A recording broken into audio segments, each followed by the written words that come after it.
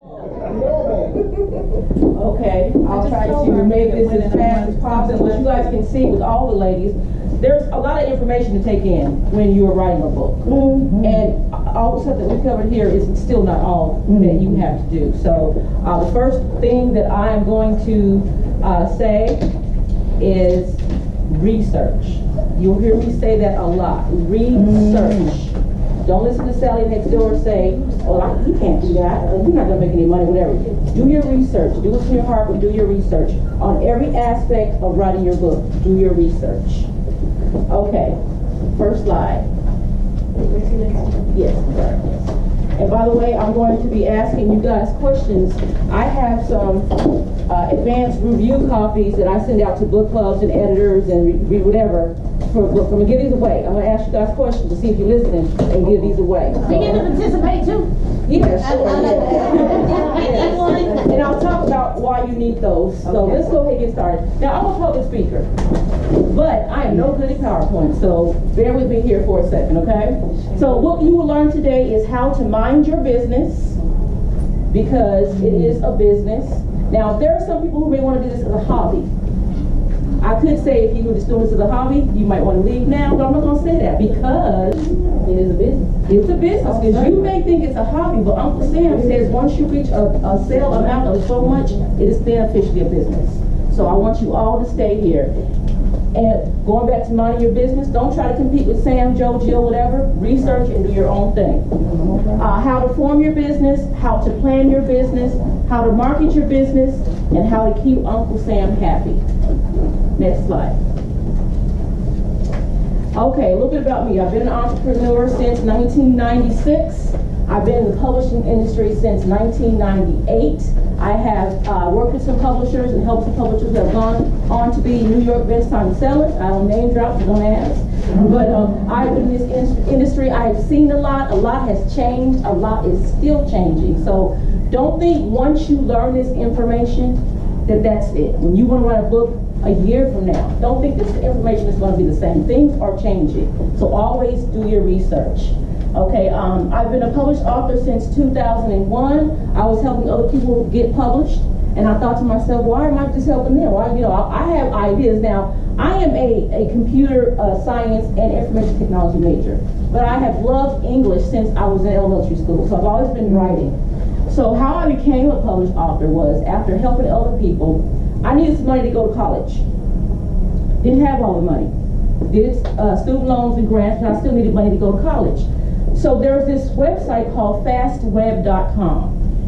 It has a questionnaire that you can put in anything from, were you born on an Indian reservation? Is your father in the military, whatever? And they'll go to their database and see what scholarships or what funds are available to you.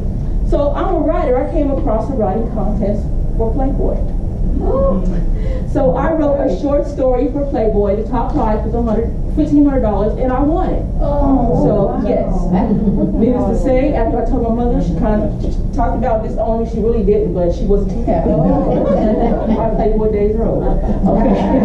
I write in various genres. I do children's books. My granddaughter, as you guys saw, that's going in and out. We're working on a children's series. I do self-help. I do information books. And I do, right now, my brain is fixated on crime novels.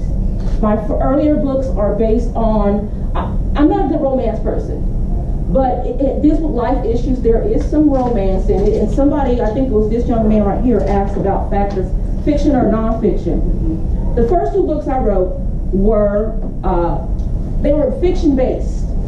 But because I was ashamed at the time as to what was going on, I fictionalized it. I put it in there, but I did fluff some stuff up. And it's okay to do that. If you're not ready to, do that, then do it the way that you want to do it. But they're loosely based on my life, but they are fiction.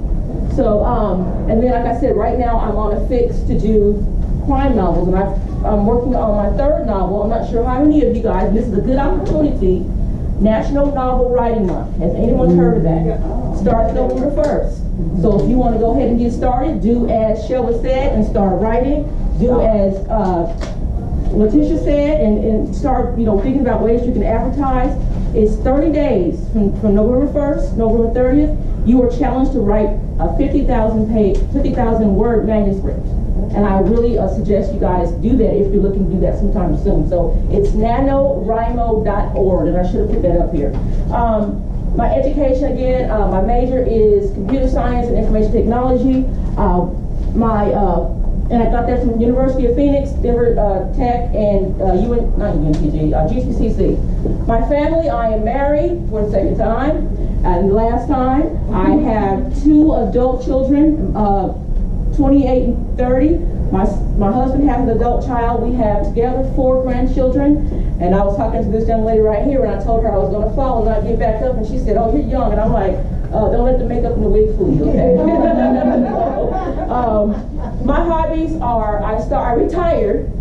I am working on custody of my granddaughter, so I retired because she is a handful. Now, I don't know about you guys, but when we were growing up and our parents were growing up, it didn't take that much to raise the kids. Our kids weren't that needy. We left our kids, what we call latchkey kids. We can't do that now. And my granddaughter, she's very needy. We do swimming, we do karate, we do piano. I'm always going. So there was no way I can do my business full time and keep up with her. But I do photography. That's one of my love. And my love is still writing. And right now we're building her brand, my granddaughter's brand. We have a YouTube channel. Check it out, Glamma and Lilbit. It's Glamma, Glamma, and Lilbit, Lilbit. So go subscribe to our channel and see what our life is like. So next slide. Okay. Questions, you guys already know what's asked at the end, but I suggest if you have anything that you want to ask, again, I'm an old lady, I forget things. If I don't write it down, it's not going to happen. So if you have any questions, go ahead and write them down and wait to the end of the section. Next slide. Okay, before I get started, okay, what was one of the words I said at the very beginning of the when I first got up here? Research. All right. I was listening a little bit. Teacher, listen. Research. Yes. I have retired, like I said, as a consultant, but I have had people come to me, they want to write a book. Now, my business at the time was start to finish publishing, from the time to help you get writing to actually getting that book on the shelves in the bookstores. But, no. Oh, I'm sorry. She looked at me like she asked me a question. But one thing they come to me is, I want to write a book. Okay, how far have you gotten? What have you learned? Nothing. I just want to write a book. Oh, okay. Well, for all you know, I could take you for all your money. And that's another reason why you want to do all your research. People are out here to make money. Now, money is a good thing. I'm a businesswoman, so to make money is a good thing. But when I say make money, some people will cheat you, take all your money. I've heard of horrible stories throughout the ages. That's why it's important and up to you to research what you are trying to do. You know, go on. People spend so much time on social media talking about dumb stuff. Yes. The internet is free right now. I guarantee you in 10 years it ain't going to be free. Go on there, use it for something constructive. Get yourself around like-minded individuals. Go to some author friends. We have this thing called Facebook. Now, I am friends with a lot of authors. I will name drop those. You know, Victoria Christopher Murray, Rashonda Tate Billingsley. They are very helpful when it comes to helping you. Get with them. Join one of their clubs that they're in, one of their book clubs. Go to one of they throw book, not signings, but book events all the time. Go to one, talk to them, come to them on Facebook. They will give you information. Now, they're not going to give you all the information because, again, this is a business. But go on, get their information. You know, use Facebook for the right reasons. Okay, next one. And again, like I said, it will save you some money because I had a person that I have retired, but I do select people that I want to help. And this lady, I feel so sorry for her that I just really didn't charge her anything because now my fees are up there. But I didn't charge her anything because by the time she had came to me, she had spent $13,000 in her stuff in Japan. So I had to help her fix that. That's why you research. Okay. How to mind your business. Okay, again, a disclaimer, I am not the IRS. I am not giving you tax advice. I'm just going to give you some things that I had to deal with as far as the IRS is concerned, and some things that I've done some research on, and some things that I was actually told by the IRS when I started my business. It is up to you to figure out or find out what the tax laws are in your county, your city, and your state, because they're not all the same in some places. You have to decide, again, I was telling you guys earlier, if you will treat this as a hobby or if you will treat this as a business. Because if you make more than $400 in sales, so let's say you wrote a book and you just love it, you told everybody about your book, your family, whatever, you start selling books, they told people, and you just start selling, and you get to that $400 mark. Uncle Sam wants his share. So at that point, it's no longer a hobby. It's not 600, it's 400? No, it's 400. Thank you. Don't try that 200. Too new. And then, of course, that makes you an entrepreneur. So when I go ahead and just go in full-fledged, okay? And just like business, you can often, okay, you pay Uncle Sam his percentage, but you can offset a lot of things by being a business owner, including a writer. A lot of people, I had a client come to me and they said, well, I write from home. What am I going to write off? You can write off a portion. No, I'll get into that later on, but a portion of your house, your supplies, your mileage, and a lot of things. And your losses. So if you had some losses, you can write those off too, up to a certain amount. Again, consult with your tax advisor or whoever. Next slide, please. I'm sorry, can you go back to the other one? Is it, okay. I have some little checks down here. I don't know if they showed up on you guys. Is it blank? I'm sorry. Change your mindset. Think like a business owner and entrepreneur. At this point, you are going to be an entrepreneur. Find out what dollar amount your state considers you an entrepreneur as in a business. Book sales, like I said, is $400. The other business, I don't know. You have to consult with them. Next one.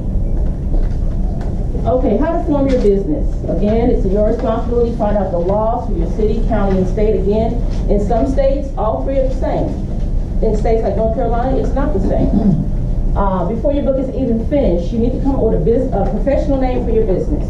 Now, I hope I don't offend anybody in here, but when we have children, some of us really don't think about what we name our kids, and that name they're going to take throughout their life.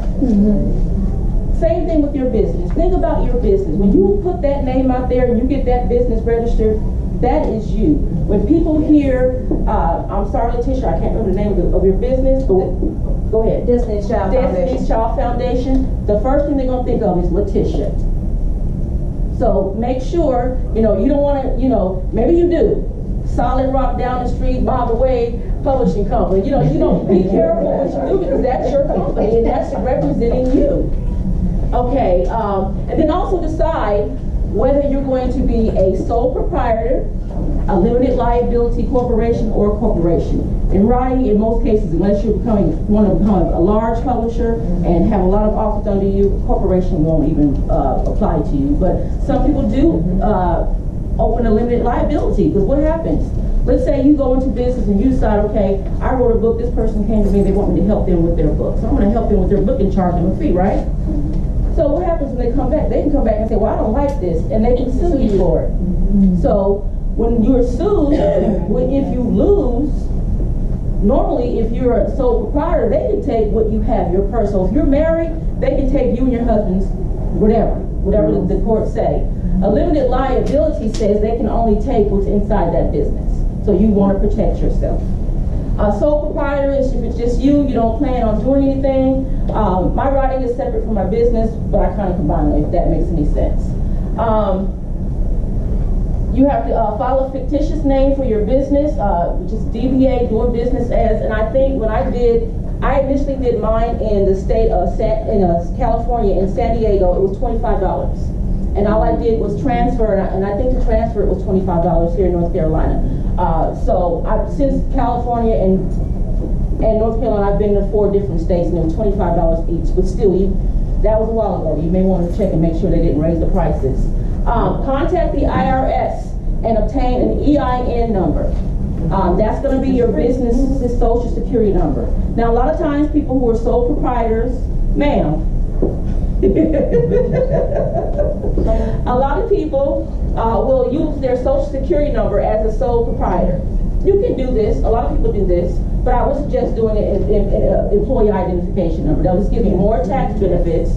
Also, if you go open lines of credit for your business, should you decide to expand that way, that will help you as well.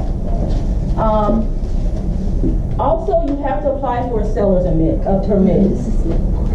If you're selling books at a book signing, or if you're going to a book fair, or wherever you're selling books, you need a seller's permit. Now, a business license, again, check the county, state, and city where you live. I happen to live in Guilford County. It's up until December 31st of 2015, they required you to have a business license. Found out you no longer required to have a business license unless you sell alcohol, and there was another instance. So they no longer require that in Guilford County. And I think I did some research, and I think Winston has adopted the same law, but you check that out for yourself. Decide if you will pay your taxes annually or quarterly, and this is very important. If you're not the type of person who can save up money, I would suggest paying your taxes quarterly. That way you don't have to worry about, okay, at the end of the year, how I'm going to, because at the end of the year is what? Christmas, and in my household it's my anniversary, my husband's birthday, it's Christmas. So trying to come up with a year's worth of taxes at the end of the year, it's not going to happen. So I pay my taxes quarterly, but it's really up to you. Open a business checking and savings account and credit cards. Do not commingle your funds. When I say that, do not put that with your personal money. Make sure if you go out and buy a pen, don't whip out your personal credit card, whip out that business one. If you are paying someone for a service, if you're paying someone to print your books, pay it from your business accounts. Maintain good business records. Now this is where I had a problem at first. Letitia is the organized one. I used to be organized, but somewhere along the way, everything just left me. So you have to keep paper copies, keep computer copies, keep a backup, because, you know, like she said, anything can happen. Your computer, I've had this happen, can just stop working. But have paper copies and a flash drive. But keep those records. That way at the end of the year, you won't be going around saying, okay, I don't know where this is, I don't know where that is. Keep your receipts all in one place. Make a folder. Get one of those expandable things. They're plastic. You can flip it over and lock it. They have 10 different slots in them. One, put the receipts for the year. Make sure your business license, thank you, sir. Your business license are there. Everything pertaining to your business is there. That way at the end of the year, you have one place to go look for it. Or what you can do is what I do. I do keep a paper copy, but I scan everything onto the computer. You know, some receipts I don't keep, but I scan it onto the computer because there's so much paper in my house, it's ridiculous. And it's funny, I started a fire the other day, and that's a real story. But, let's see. Know what you can and cannot write off. You can go to the IRS website. Sometimes it can be confusing. I would call them. You know, I wouldn't call them during a busy time of the year, but call them and say, look, I'm an author, and this is what I'm going to do. I'm going to write books, or I'm going to help people write books. What can I write off on my taxes? Again, you can write off a portion of your house. They'll ask you the square footage of your house. What square footage are you using as your office? Your car use, what percentage of the time are you using it for anything that's related to your business? Mileage, they changed the mileage. I think I have it here later on.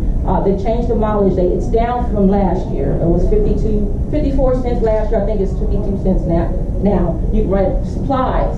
If you rent something, like if I want to go out and rent an expensive camera to do a wedding photo shoot, I can write that off. Anything that you use for your business, your phone, part of your phone can be used for. So just call them and ask them what you can write off and what you can't. Because I've seen people that come to me, I'm like, no, you can't write that off. You know, some crazy stuff. So, don't be crazy with your losses, because people do have losses, things happen. But if you keep writing off your losses, like certain people in the Oval Office, the IRS is going to come looking for you eventually. They're going to go, okay, they can't have a loss all the time. Something is going on. Next slide, please. Okay. In addition to what you learned in the previous slide, there is more. Like I said, there's a lot of information, and I'm trying to go fast, but make sure you guys understand. I know you guys have been sitting here for a while, and it's 3:18. Decide if you would use independent contractors, something else that you can write off. And when I say independent contractors, everybody has a different method of how they publish their books, how they get their books out to the masses. So if you're going to hire an editor, they're considered an independent contractor. If you're going to hire somebody to market your work, that's an independent contractor. If you're going to do a printer, anything, your book cover designer, your formatter, You have to decide if you're going to do that or do it yourself. Most of the stuff I do for myself. I've been in this business for a long time. I create my covers with Adobe. Sometimes I'll use stock footage. Sometimes I'll hire an illustrator to do the work. Or as a photographer, I'll go out and find inspiration and do my own covers. But I do it all myself. I do my formatting all myself. I do just about everything myself except for print my books. Now, decide who you will use to print your book. Now, I use Ingram. Ingram is probably the #1 book distributor in the world. I use Ingram and I use Amazon's CreateSpace. Amazon CreateSpace is cheaper than Ingram. Ingram, you're going to pay a little bit of money, but Ingram you do want to pay for because they get you more distribution than Amazon and Amazon CreateSpace can. Now, you can print your books locally. I've never had experience with because you have to decide. It's really up to that person. At one time, I had all these books in my house, and I had nowhere to put them. I do want to have books on me for when I have book signings, or, I always say keep books on you. If you go to the grocery store, you can talk about, never get caught without having your books on you. But I didn't want all that inventory in my house. So CreateSpace will send it to whoever wants to order it straight from their warehouse to the person that wants the book. Ingram will do the same, but CreateSpace is a little bit faster in doing so. And again, like I said, CreateSpace, their fees are a lot cheaper, if at all, depending on what you're going to do. Decide what distribution channels you want to use. This is why it's important, I say, to use various different distribution channels. Again, Ingram is the most expensive. However, it is the most beneficial. As a self-published author, we have stigmas on us. So if somebody wants to return their book to a Barnes & Noble, Barnes & Noble won't accept it because we have a stigma as self-published authors. And back in the day, we were considered to be publishing junk. Books with errors and not something that you would see in the mainstream of books. So what they'll do is they'll just say, we won't even sell your books here because they're not returnable. They want to make sure they get their money. If they buy 5 of your books, they want to make sure they're going to sell 5 of your books. Because if they don't sell 5 of your books, they can't return them to you and get their money back. They got to throw them away, and that's a loss to them.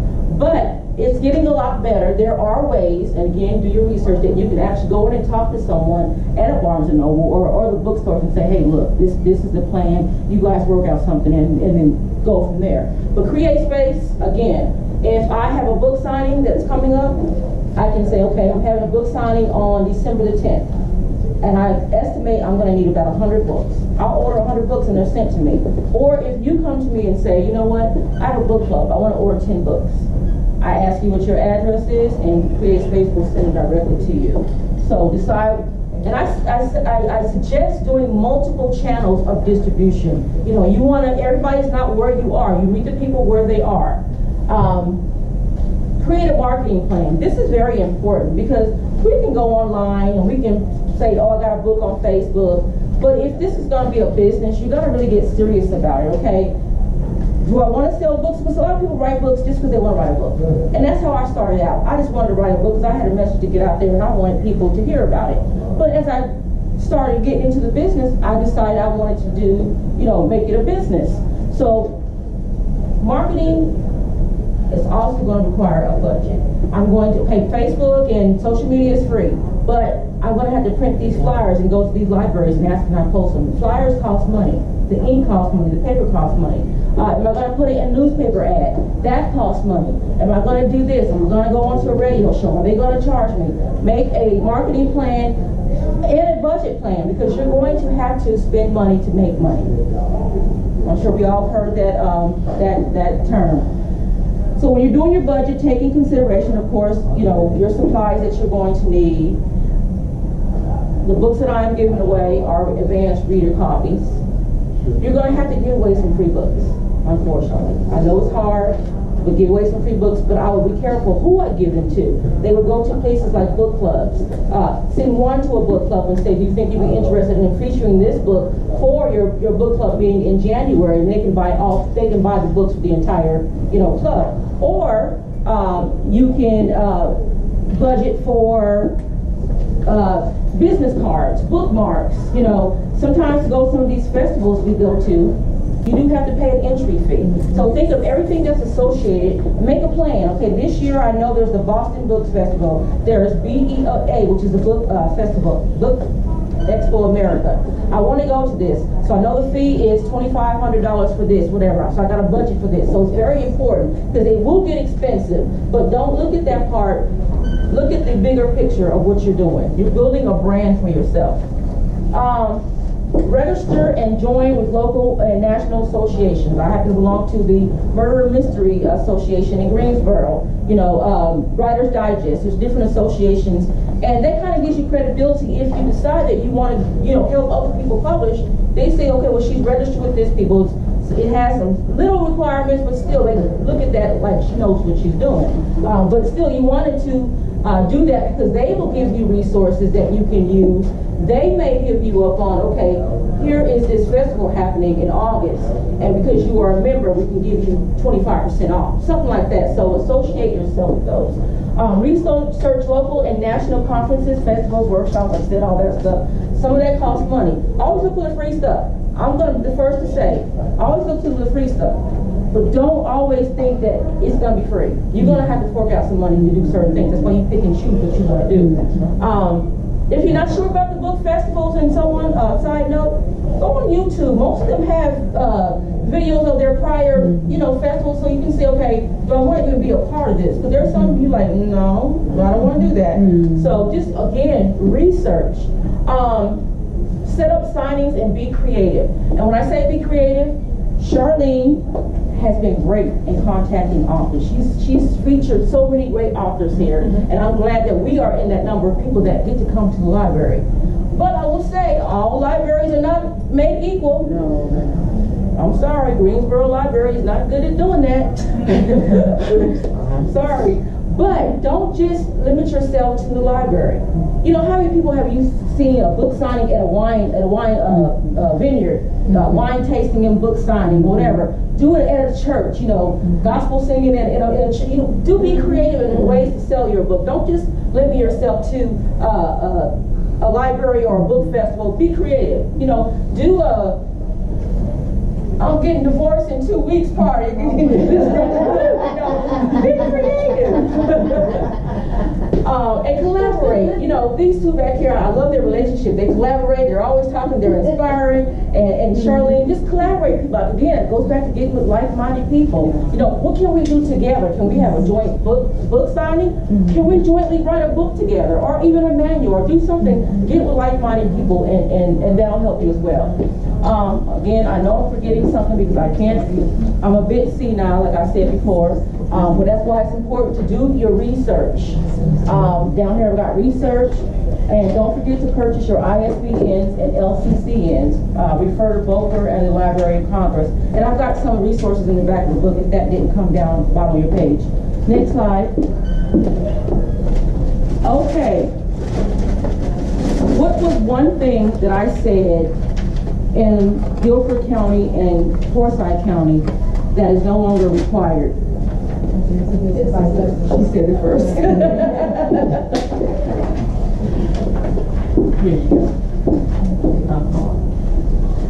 Okay, how to market your business. You are the face of your business.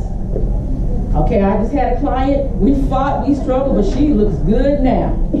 She would go out, she didn't fix herself up, and she was just like, you know, are you going to buy the book or what? You know, I'm like, no, I'm not buying no book from you. That attitude, even though it was good, you know. Present yourself in a way. You were trying to sell people something, and I'm like this.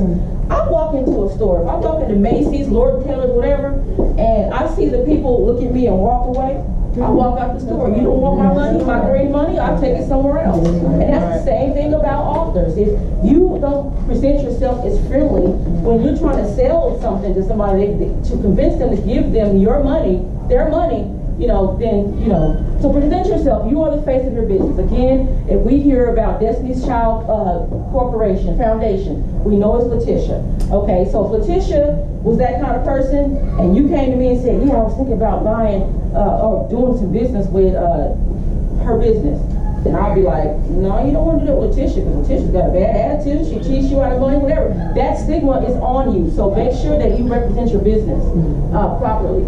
Get a domain name. I don't know how many people come to me and tell me they don't have a website. That's one of the biggest pet peeves to me. It's free. Well, it's free. It's easy. It's free, but you get a domain name. People look at it like this. I don't know how many people here smoke. I ain't never smoked in my life, but I know a pack of cigarettes is ridiculous. If you take if you smoke 4 packs a day, go down to a 2-pack a day habit and take the other 2 and get your website. And when I say get your website, you can create your website by yourself, but get a domain name. But let me just say this. Fake it till you make it, but don't keep faking it. Eventually you gotta make it. So if you can't afford a website right now, Wix does websites, Blogger, WordPress. But what happens is when you do those for free, it says, man, what's your name? Sandra? Sonia. Sonia.wordpress.com. Now, this is just me. I'm a businesswoman. 9 times out of 10, I'm going to ask you, well, how long have you been in business? And you're going to tell me, well, about 10 years. I'm actually not doing business with you. Because I'm thinking to myself, and I'm sorry, that's just the way it is in the industry. You've been in this business for 10 years and you don't have a website, a proper website. Domain names are cheap. You can get them anywhere from $6 to $12 a year. Get one that says Sonia.com and then go and build your website. You can connect those with WordPress or Blogger or Wix and it goes to your name. Another thing that irritates me is the email address. Now, I know some people are going to be offended here.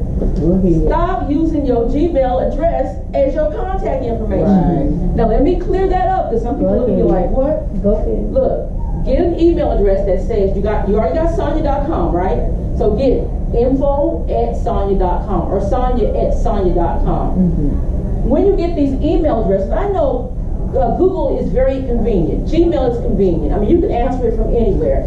What you can do is set up these email addresses to forward to your Gmail account and then forward back out to your regular domain to the person. So if I send you an email and it's going to come from my domain, it's going to go to your name, domain, and then back down to your Gmail. And then you can respond to me. It's going to go back up to your regular email and come back to me as your professional email address.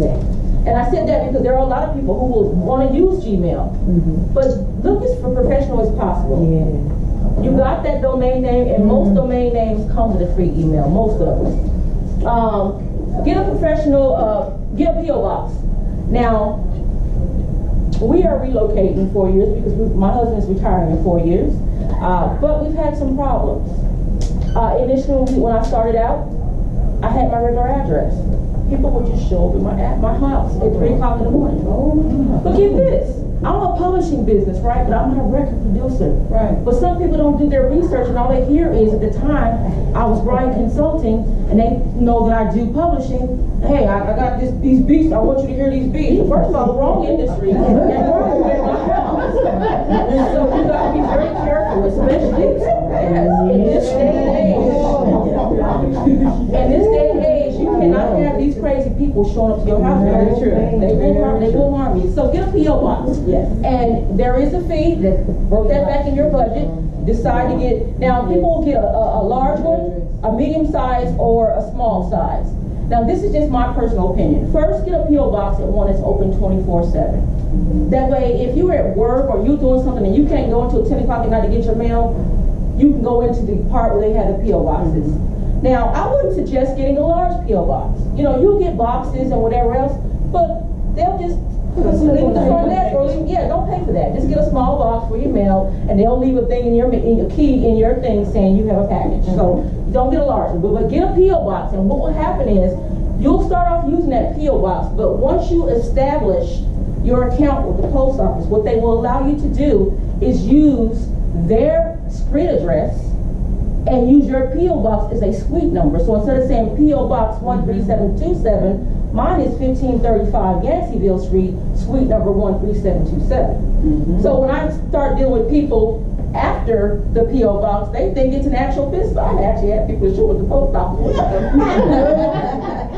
One of my clients said, I went by your office, that's a P.O. box. Like, why didn't you call before you come? You know. But anyway, get professional business cards and marketing material. It's getting a lot better. Back in the day, How many of you have dealt with people that gave you a business card and it was printed off their inkjet printer? And yeah, don't do that. There are so many places you can get. Exactly. So look at it this way. As much money as it costs you to get that flimsy paper, use your printer and that ink, Vista Print will make them for you for $9. And 9 times out of 10, they have, right, exactly, promotion. They'll give you 50% off during Christmas or whatever.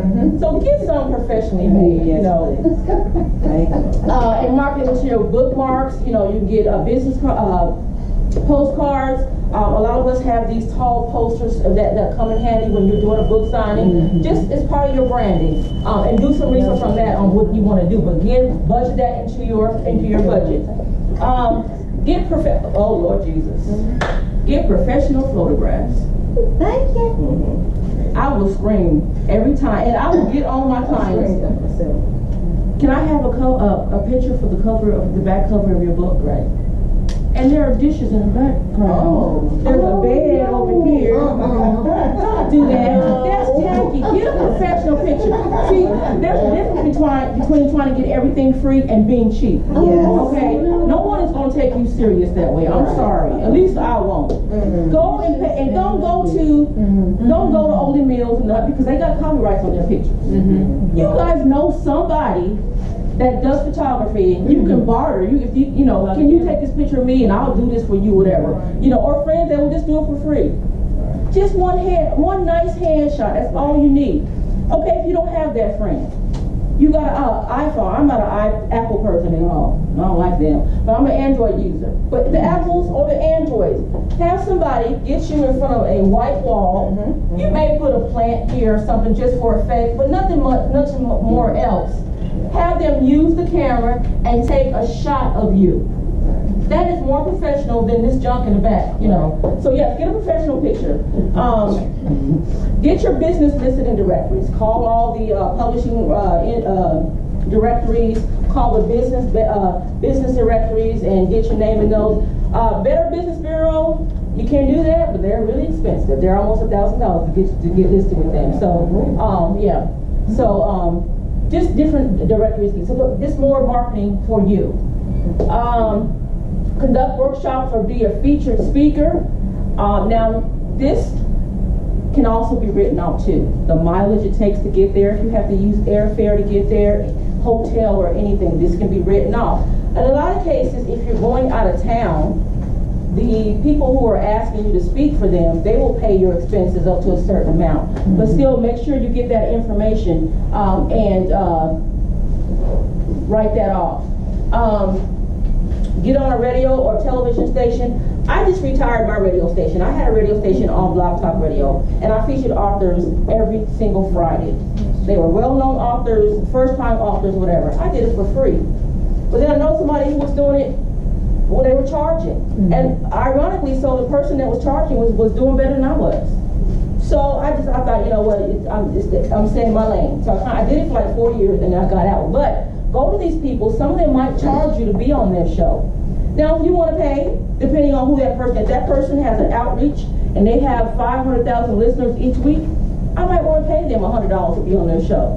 But if you only reach 12, 13, 14 people, I'm not going to pay you $100 to be on the show. So, and then there's some people who will just do it for free because they like doing it, which is what I did it for. So get on those. But if they charge you, that's another write-off. Magazines and newspapers. The News and Record has a section every Sunday. If you want to be in their paper, they give you the information. If you want to be in just a small portion, or if you want to be a write-up feature, I don't know if they charge or not. You have to do your research and find that out.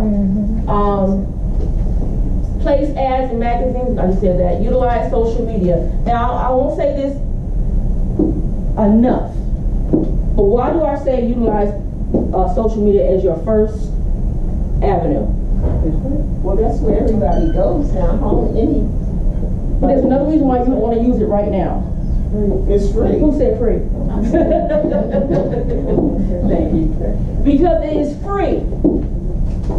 Back when social media really started to become popular, none of these companies were traded. I think Facebook was the first traded company. Now they're all becoming traded companies. You know what that means? Soon, you're going to start, you're going to start paying a fee. They've already started doing it. LinkedIn has a free side now and a paid side. Facebook now has the ads and stuff, but they're going to move forward. Twitter, they all have a free side and a paid side. And what's going to happen sooner or later, everything's going to be, you have to pay for everything.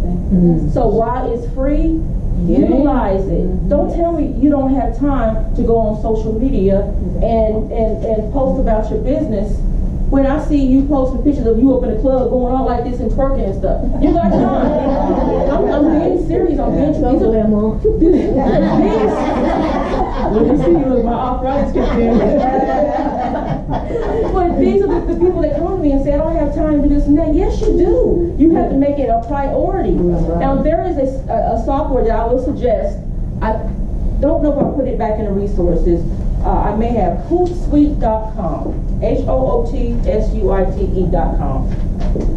They have a free version and they have a paid version. I strongly suggest using the paid version. Another thing you can write up on your taxes. They have linked to it your Facebook, your Instagram, your Facebook page, your LinkedIn page, all these things that you can link to social media. Do one post, just one time, 5 minutes, and it goes out to all of them. You have people like, I saw you on Facebook today. No, you didn't. You saw my Hootsuite post to Facebook. And it's just so time saving. You don't have to go to these different venues to use it. And I'm a baby boomer. And I hear a lot of people say in my age group, I don't have time to go out and market these people on Facebook. I don't even go on Facebook. Honey, you better get on some kind of whatever. Learn, go look. GTCC will give you a class on how to use social media because that's where people are now. Yes, you can do word of mouth and you can do whatever, but where it's at is going to be on the social media, on the internet. Is where people are going to find you. Use your gift of gab. I'm not a good talker, and I say that because Shelby said her daughter talks like a two-headed sword. I do too. My husband always gets on me. I'm like, okay, I'll try to clean it up. But somebody will come to me and they'll be like, okay, so what do you think about this outfit for this book signing? Are you gonna run in raggedy shoes? You know? And he said, you gotta be careful. You gotta be sensitive. So I know what my lane is. My specialty in communication is writing. I can write you the nicest email, but if I'm talking to you, I'm sorry. I just don't have it. I'm sorry. I'm going to tell you like it is, and I'm going to tell you short and to the point because I don't got time for that. But gift the gab. You can tell people about your book. Tell your family. Tell your family to tell the other people. Now, I will say this is not even related, and it goes back to Shelby, I believe. Sorry. Be careful about telling your family about your dream, your books. Because when I first started out, I was told, you're not going to sell a book or whatever. Then when I started selling the books, they finally bought the book and read the book and found out that some of that stuff might be about them. Right. So this is another reason why I fictionalized it, because one of my aunts came to me and said, well, you do know if you put my name in your book, I'm going to need my cut. Don't worry. Don't worry. Right. So, but still, the gift of gab works. Tell your people at work. Tell your people at church. People who sell inspirational books like Shelva and Letitia, I use them because they specifically write inspirational stuff. And I have a person that has written inspirational work, and I don't know where to market it.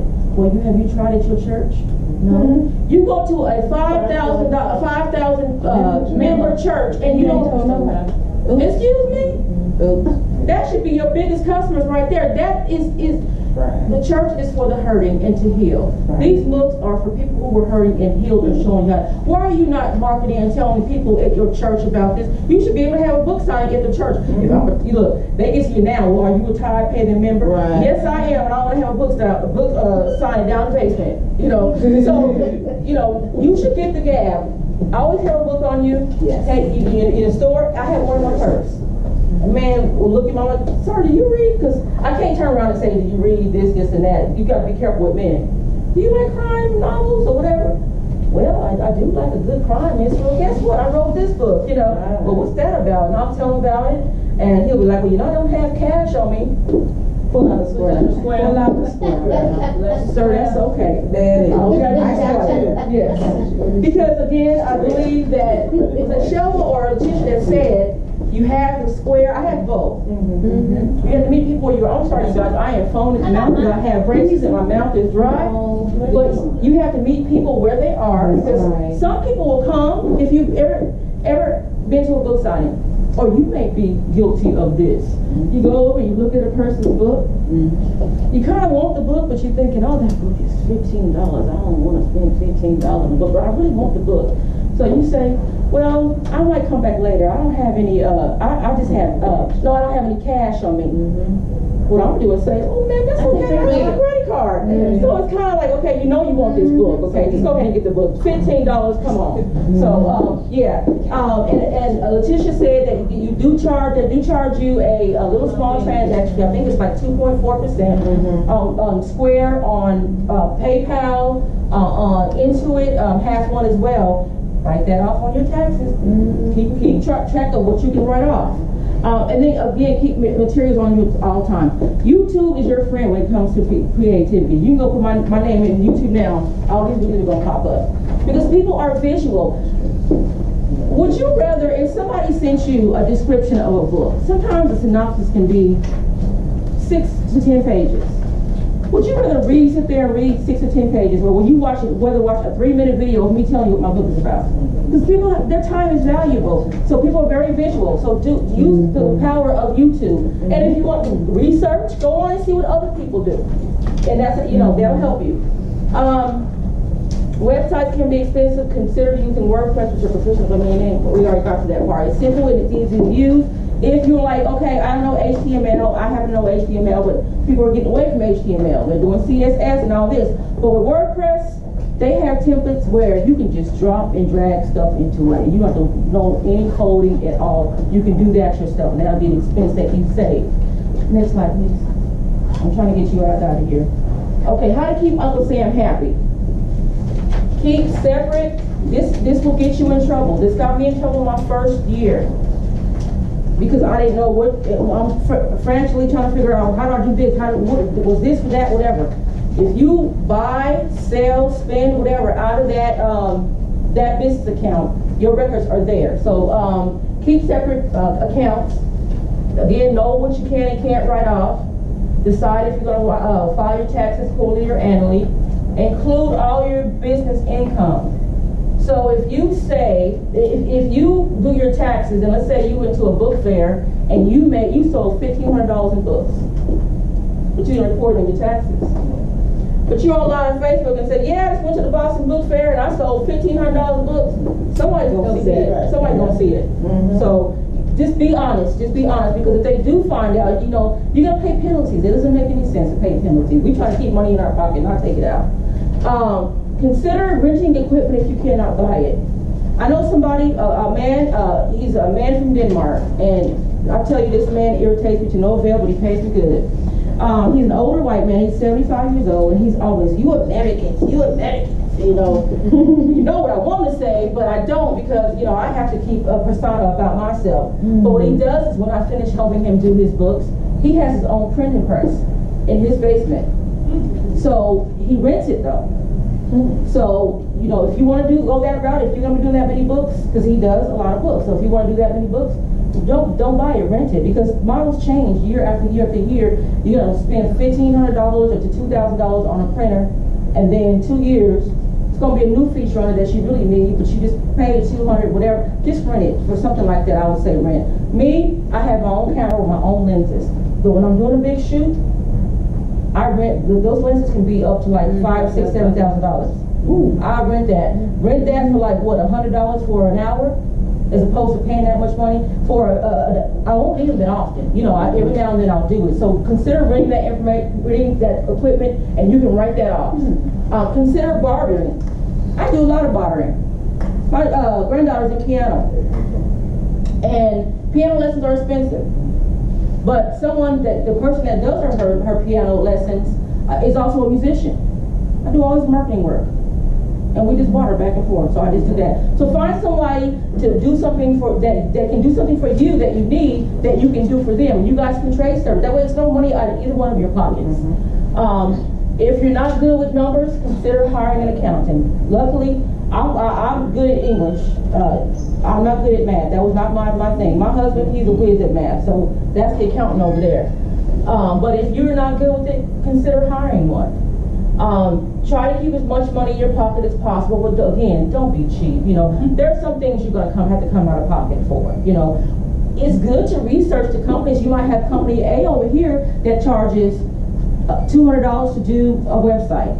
You might have, now be careful with this though, company B over here that might do it for $75. Make sure you get some references and see what they've done, just to make sure, because sometimes you get what you pay for, right? Yes. So just do your research. That could save you a lot of money. Do not commingle your money in accounts. I said that. Visit the IRS and SBA websites. Yes, the IRS and the SBA, which is Small Business Association, has valuable information on their websites. If you earn more than $1,000, consider paying quarterly taxes, because that can add up. Next slide. Okay, I'm sure I probably didn't answer a lot of questions, and I'll take questions in a minute, but if you want to contact me, my contact information is on one of those pages there. Now I'll tell you, my best form of communication is email. One thing I don't like is talking on the phone. I had a friend who would call me, girl, such and so and so, and you hear her husband walk through the door. I go, well, don't you want to go get your husband dinner? Oh, girl, he can get it himself. No, I'm not that person. I don't like talking on the phone. I'm not, so, call me. It'll be a quick phone call. But otherwise, email me, and I can get more detail, because then I won't go off and say something on the side. You want to cuss me out. We want to go back and forth. So, I'm just better. I know my weaknesses, and I accept that. So, phone calls are not there, but I will take your phone calls. They will be short. You can always find me on social media. You can put my name in Google if you want to know all of them. I have a street address, but I just put the P.O. box just because it was easier.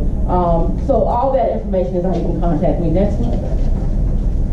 And then I put this is not all the resources, these are just some resources that I've given to my clients recently. Even though I retired, I still service the clients that I was servicing before I retired, because it wasn't fair to them to just stop, so I do service them. And these are some of you got some places that will do marketing material for you, places that you can publish your book, the Library of Congress.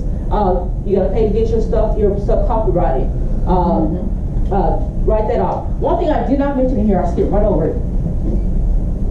ISBN numbers. Let's tell you the truth about ISBN numbers. Yes. My very first book in 2001, I was so happy to finally get that book out. I was going to, I had a friend in college who had his own publishing company. He said, well, let me publish this for you. I go, well, I'll be able to keep the rights and this and that. And he says, yeah. I said, well, okay. Then I went to Boca and I found that the ISBN numbers are 250 for 10 and 125 for 1. And that was back in the day. They've raised them since then. So I said, okay, I don't have $125 or $250 to pay. So he goes, well, I'll just give you one of mine for free. And I was like, okay. Flash forward, come to find out, it was under his publishing company. He had the rights to my book. So we kind of lost part. I moved from San Diego to Arizona. We kind of lost touch. So one day, I was listening to who was it? Some kind of business guru that says you should Google yourself on a regular basis just to see what comes up. You make sure nothing negative about you, and that people are seeing what you want them to see about you. And I Googled myself, and that book came up. So I clicked on the website. It goes to his website. He's selling my books off his website, and I ain't got no royalties from it. So what I did was, I went back, I rewrote the book the same way it was, with a few changes, not many changes. I changed the title, and I bought my own ISBN number so that I could own it. So be careful. Do not go out and buy any ISBN numbers from anybody else unless you want them over control over your work. Now, it is expensive, but this is where you can save money. I forget what the price is now, because I bought a bulk of them back then. They're still good to use, but they've raised the price, but I'm going to use the price that I use. $250 for 10 ISBN numbers. And I'll tell you why I prefer you to do this than pay $125 for one. When you publish a book, you may have a hardcover, you may have a paperback, you may have an ebook. You need a different ISBN number. Even though it's the same book, it's a different format. You need a different ISBN number. Now, places like CreateSpace and Amazon, they will give you one and you still own the rights, but it's going to come up that they printed the book for you. And a lot of people want to stay away from Amazon. A lot of the industry wants to stay away from Amazon. Just because they feel like, okay, that's not a real person. They're not being published by Simon & Schuster or whatever. Again, we as self-publishers do have this stigma on it, which is why we have to do it right, so they can take us seriously. That's right. So be careful when you get them. Don't be cheap and say, okay, I'm going to go ahead and buy this one for now. You buy one now and decide you need two later. You pay what? $125 plus $225. That don't make no sense. Buy 10 at a time. Right. Trust me, you will thank you later. Again, resources. Next slide. That's it. Questions? Yes. You mentioned something about reference to the person ISBN that someone needs that you want to go find out something like accessibility to the website. No, Google. Go to the Google search engine and type your full name and see what comes up about you. Oh, okay. You know, if you're an author, if you're a established author or a business owner or whatever, whatever you may do. Tanya, go home and put your name in Google, and I guarantee you everything that you posted on Facebook or Twitter is going to come up. That's another thing about being the face of your business. Be careful what you put on social media. Just because your privacy is marked private and all that kind of stuff, it's not private. No, it's not private. You can go into a website, I forget what it's called. I can put Shelby's information in. I can find out her address, her phone number, where she worked in, her last 5 addresses, her related relatives, which then can give me her social security number and all that kind of stuff. Right. Be careful what you put. That's why I don't put your home address. You get that P.O. box and use it. And that way, if they want to come and act crazy at a P.O. box, let them go ahead. They going to a government facility. They going straight to jail. So just be very careful. And what sites that you subscribe to, because you can go in there and find out if you own exactly. Exactly. Your search. If you look, it's called target marketing. If you go look for something, when you go on Facebook, if you look on the right hand side, you're gonna see just a website for those shoes. They're tracking you. So be careful. I have pulled up my name and found my book for sale online at places in India, and now although I have distribution in India, but some crazy places like I don't know anything about this. So just be careful what you put online because it will be there. Any more questions? I got some questions. You use CreateSpace or you don't? I use both. It depends if I'm trying to get something out real quick. CreateSpace is for me. It's fast. I don't want to pay money up front. It's less hassle. If you use Ingram, I use Ingram Lightning Source, but they have a small one for authors, for self-published authors who are not going to print that many books in a year, and it's called Ingram Spark. And I actually use all 3 of them. But you have to pay fees. You pay a setup fee. If you turn your files in, going back to the formatting, if the formatting is wrong, if your cover doesn't meet their specifications, they charge you a fee to redo it again, to re-upload the stuff to their website. CreateSpace doesn't. You can submit as many changes as you want to for free. And all you pay CreateSpace is the shipping cost to ship your, of course the cost of the book to ship your books. And that's, so I use all of them, depending on what I'm doing. So then you have your ISBN number, so you give them your Exactly. When you go set up the account, it'll ask you, when you post a book, do you have your own ISBN number or do you want us to provide you with one? So, yes. So once you have your ISBN number, that means that it can be sold at Barnes and Nobles and all of that? Well, this is where you got to be careful. You have to go in and talk to these people. Again, like I said, we have a stigma on us as self-published authors. Barnes and Noble, they don't like self-published authors. Even though, especially like I say here in North Carolina, we got a lot of self-published authors. There is a way, and I call it the backdoor way, but it's tedious, but it can be done when you go in and talk to someone and sit down, whatever their criteria is. Maybe you have to have sold so many books already, whatever, but you can, get it in there, but you will need your own ISBN number. They're not going to provide you with one. And if your book doesn't have one, they're not gonna sell it. And if your book has an ASIN, for some reason, Barnes & Noble has this battle going on with Amazon. They will not, they will, yes, they will try not to. If you tell them your book was printed or published through Amazon, they won't take your book. Okay, because see, okay, I was thinking of publishing my poems. Most of my poems, well, a large majority of my poems are amatory in nature. I know there's a museum in New York that specializes in that stuff, so I will get an ISB number and go in and talk to them and ask them if they sell my. Well, you got to publish the book. When you have to use the ISB number when you publish the book. Yeah. So when you publish that book and you get that book on the back, it already has your ISBN number on the back. Okay. So once you get that to the corner museum, you've already got the ISBN number. Okay. Okay. 2 more books to give away real quick, and then I'll ask you more questions. Go ahead, Charlie. Go ahead. Okay, well, one of my questions. Okay. Is there a minimum? What is the minimum as far as having the books published? What do you mean? Is there a minimum with like Amazon? Is there a minimum with Ingram? Well, no, there's not. You can call them up or go on the website and say, I just want 1 book, and they'll send you 1 book. Whatever you want. Yeah, exactly, whatever you want. It wouldn't be wise. I wouldn't just call and say, send me 1 book. They get you in shipping and handling. That's what they're gonna get you. So get 5, 10 books, whatever, because they're gonna get you in shipping and handling. So yeah. So I thought Create Space was owned by Amazon. It is. It is. Yeah. Yes. Okay. Yes. But they have different publishing entities. Right. So they have Kindle and they have a new one. I didn't use them, but yeah, they have Create Space. Back to, let's see here. How many ISBN numbers did I say recommend that you buy? 15. Okay, and the last one, let's see here. Okay, here's a good one. What is the name of the brand of me and my granddaughter?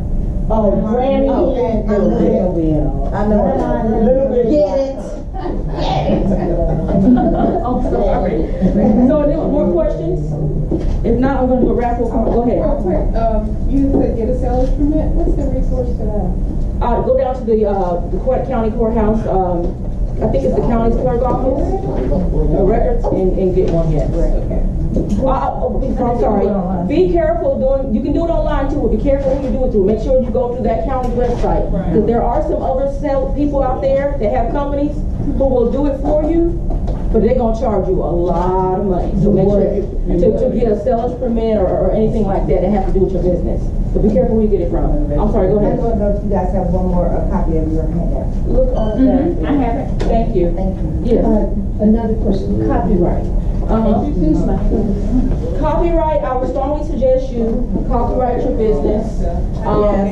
Yes. It is, I think the last time I checked it was $35, but they've changed some rules. This is how it used to work. If you had 4 books, you could send all 4 of those books in one envelope, and your copyright would only be $35. So if you have more than one thing to copyright, don't send it in separately. You have to send the copyright office 2 copies so they can have it on file. Because they need something to look at. If you file a claim for plagiarism or whatever, they need to have something on file they can look at. A lot of people talk about this cheap man's copyright. You can do it. It's not really effective. Honestly, if no one plagiarizes your work, the regular copyright is really not effective either. But you want to do that from a professional standpoint, because the law states that anytime you envision, you release from your mind, this is my idea for my book, it is considered your creative work. So, but then again, it goes back to having it proved in court. So that's why I say don't do the cheap man's copy. You might want to try to do it and not tell anybody and scare somebody who might want to copy your work, because I've seen lots of work copied. So you may want to do that until you can do it, because a lot of times you can't do the copyright until after your books are published, because they need 2 copies of the work. Or you can go ahead and do it and have to send them the 2 copies, afterwards. But if you're going to do more than one thing, make sure it's all in the same envelope so you're not charged separately for those items. To your knowledge, just Create Space handle the copyright for you? Nobody have to. You have to do it. Nobody else does it for me. But okay, no, they don't. No, Okay. you have to do it. Okay, we're gonna do a drawing for. Where to go? Can I have a a view from the window? Quickly tell you guys about this book so you guys can see what you're missing out on before I give you this wrapper while he's doing it. I have some peculiar neighbors on all ends of me. I mean, I live in a diverse area. Before, across the street from me, there were 2 Asian families that had chickens going across the driveway. Wow. Look, I'm not from the South. I'm not used to that. And I'm like, what in the world? Then the house back over here, every week you see a set of people going in. You never saw the same people coming in. Then across the street, this is what broke the camel's straw, or whatever you want to say.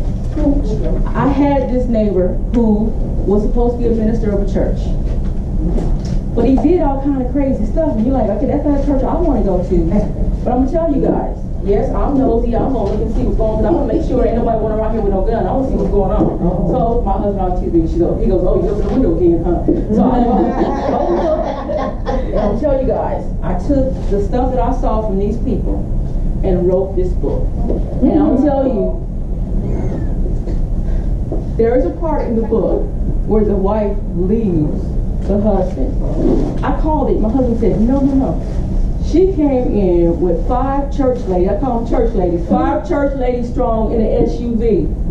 When a woman walks outside her house and puts some bleach and a broom and a suitcase in her car, she is leaving you. So I was trying to tell him that. He's like, no. Sure enough, she left. 2 days later, he was kind of neighbor. You kind of neighbor you saw, you be like, okay, I'm going to see because he's going to stop me. He was that kind of neighbor. But this time, I wanted him to stop me because I wanted to see what's going on. I tell you guys, kid you guys not. The stuff that I wrote in this book I started writing it when they first moved in. The stuff I shared with my husband. He sat there and told me a lot of what was going on. And I was sitting there thinking, I was looking at my husband like, everything that I had wrote in the book, because you only see so much from the outside, right? That's and true. you guess the other stuff. Yes. The stuff that I guessed was true, as he's sitting there telling to me, I'm looking at my husband like, and the man looks at me, I said, this song is stuff you can put in a book. Little does he know, is it in the book? Get this. So I ended the book a certain way. Tell me why. What was it, 6 months ago? I looked down the street, they done moved and rid of the house down the The same thing. So I went back and re-edited the ending of my book because there's going to be a second one. Wow. So, with that being said, 476. Is that the is that 476? Okay. Yeah, let's think about it. And I hope you enjoy it. Okay, that's it for me. That's the new one. That's the newest baby. Yes, I'm working on one now for National Novel Writing Month. It's going to be a very touchy issue about the police and our youth. So, All right. Oh my goodness. This has been so awesome, ladies. We cannot thank you enough. and I want to give Charlene a round of applause in our Louisville, Kentucky. Thank you so much. Thank y'all so much. We appreciate y'all, I tell you, and all of this information that y'all have given us. So, I don't know where to start. One thing I'm going to tell you, the second Thursday of every month at 11 a.m., we have a creative writers group. And we would love for you to join us if you can. And you never know, one of the ladies might pop up as a special guest. You just never know. Another thing, I would like to encourage all of you, the ladies are going to be set up. Well, there's more refreshment, but the ladies are going to be set up here, right outside the door. They're going to have books set up for sale, and And we accept credit cards. I've already got on, but I don't have that. Okay. So I've got to get that. So one has my name on it. So I want to write Charlene in there, because I don't want you to run sell out of there. You can get one for the library too. All right, and I thank all of you for coming. And I know that you got a lot of good stuff. And at the same time, close to the same time next year, we want to read your books. Yes. Okay? Miss Sheville has put you on a mission. That's right. Got it right. Thank you all so much. Thank you. Yes, you are.